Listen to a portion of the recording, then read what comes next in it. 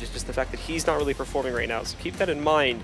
If it becomes down to a pressure situation and he's one of the members still left alive for his team, he's going to need to step up big time there to try and close it out. I think with Config as well, yes, he's got 22 for 20, which is a solid performance, but out of those 22 kills, at least half of them, I'd say, have been massive impact frags. You know, he got the 4K earlier on the CT side, giving Dignitas one of their 4 rounds in total. He's been getting consistent entry frags as well on the T half.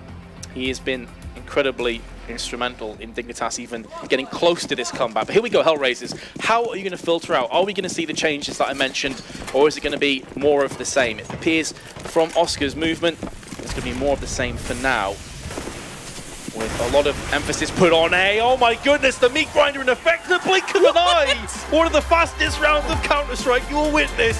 Hellraisers take it in style. You can see what Dignitas were going for. Like, okay, a pause, they're probably going to do something heavily strategic. Let's just go for the rush. Right into the hands of Hellraisers. 6 rounds in a row.